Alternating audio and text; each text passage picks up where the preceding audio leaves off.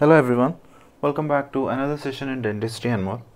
Today we have a small topic in microbiology, that is types of hypersensitivity.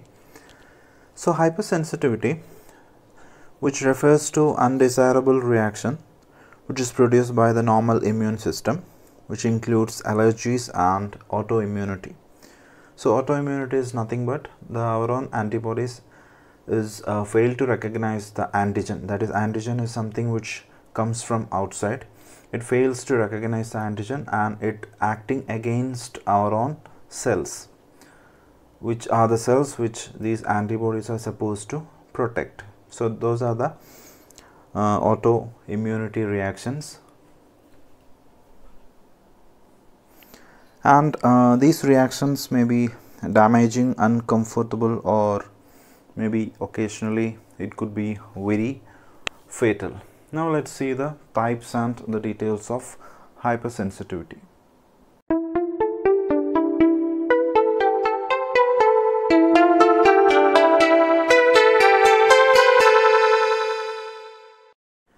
So hypersensitivity, we have 4 classification. Type 1 is immediate type or anaphylactic or atopic. Type 2 is antibody dependent. Type 3 is immune complex. Type 4 is cell mediated or delayed type of hypersensitivity. Now we'll begin with the type 1. So type 1 hypersensitivity is also known as immediate or anaphylactic hypersensitivity. So the reaction may involve skin urticaria and eczema. So conjunctivitis can be seen in eyes, rhinitis, rhinorrhea in nasopharynx, and it can also lead to bronchopulmonary tissues that like asthma reactions, and gastroenteritis in gastrointestinal tract. So these are the immediate reactions. So all are immediate outcome of this antigen attack and this hypersensitivity. So the reaction may cause a range of symptoms from minor inconvenience to death.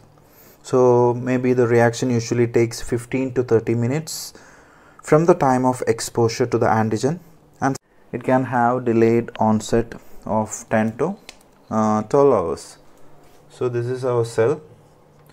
So the foreign particle is known as antigen, and we have antibody inside. So this is supposed to be protective against the antigen. Okay, and we have our own cell, normal cell. So sometimes the antibody act against our own cell, that is known as autoimmune reaction. These antibodies are supposed to protect our cells, but sometimes it fails to recognize the antigen and our own cell, and it acts against our own cell. That is known as autoimmune reactions. Anyway, so the immediate type is usually mediated by IgE antibody to those specific antigens. So the primary cellular component in this hypersensitivity is the mast cell and basophil, and the reaction is amplified or modified by platelets, neutrophils, and eosinophils. So mast cells they get stimulated and release histamines. So that is type 1 reaction. So in type 1, the example is atopic reactions, which is a type of localized anaphylaxis. In these patients, there will be higher levels of IgE antibodies. Now let's move on to type 2 hypersensitivity, which is also known as cytotoxic hypersensitivity and may affect a variety of organs and tissues. So the antigens are normally endogenous, although exogenous chemicals which can attach to cell membrane and also lead to type 2 hypersensitivity. Endogenous means within the cell, not coming from outside. So the most common one is drug induced hemolytic anemia, granulocytopenia, and thrombocytopenia. and also penicillin allergy are also belong to type 2 reaction. So the reaction time is minute to hours and is primarily mediated by the antibodies IgG and IgM and also the complement system.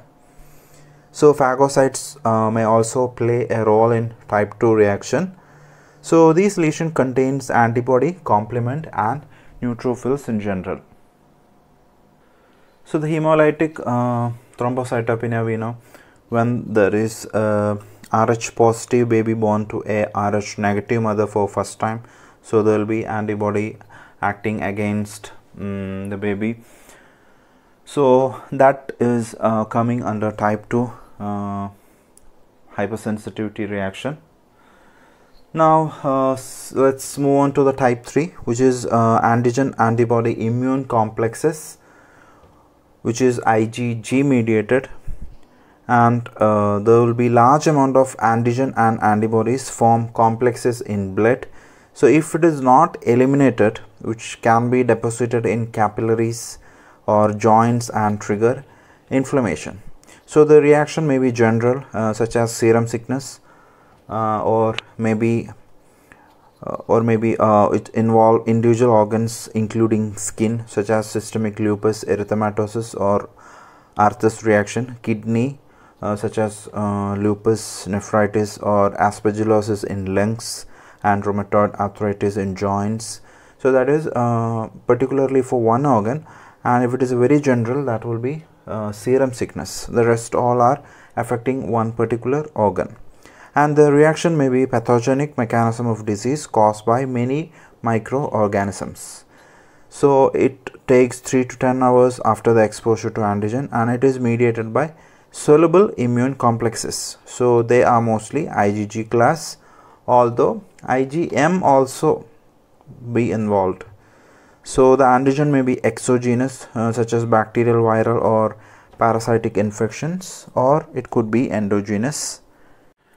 And the type 4 is a delayed type, which the reaction involves by the sensitized T cells. Okay, T cells, there is no antibody involved, and the sensitized T cells and there is release of lymphokines as mediators and amplifiers. So they are mediated by cells rather than antibodies. That is a peculiarity of type 4. So mostly the contact dermatitis, transplant rejection, granuloma, all are belong to type 4 category. So that response usually comes after 48 to 72 hours. So there will be continued macrophage activation, which can cause chronic inflammation, which results in tissue lesions, scarring and also granular formation.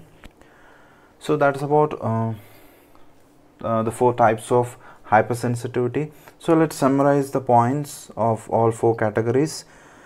So first let's see about the antibody which is involved.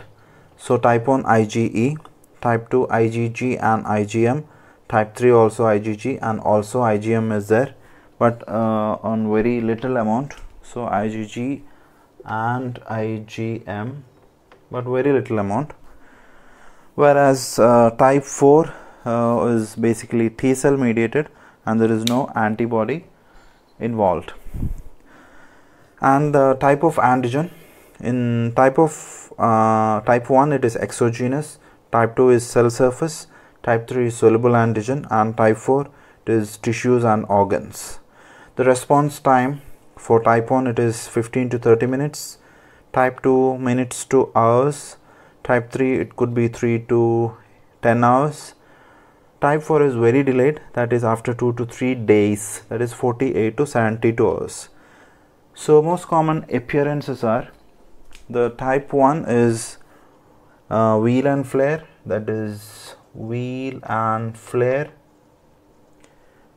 Type 2 is lysis and necrosis, lysis and necrosis in type 2. In type 3 erythema, edema and necrosis, erythema, edema and necrosis. Whereas type 4 which is erythema and induration. Induration, we can see in tuberculin test, we expect a result after 48 hours. If induration is present, we confirm it as tuberculin positive or tuberculosis. So that is about the appearance. And now the histological part. So type 1 we have basophils and eosinophil. Type 2 we have antibody and complement. This is macrophages and complement neutrophils. Type 4 we have lymphokines, monocytes, lymphocytes. So the cell involved, that is the antibody or the T cell. So 1, 2, 3 are basically antibody involved, whereas the type 4 is T cell. And the examples for all four, the type 1 is allergic asthma, hay fever. Type 2 is erythroblastosis fetalis and thrombocytopenia penicillin allergy. Type 3 is systemic lupus erythematous serum sickness Arthus reaction. Type 4 is tuberculin test, granuloma.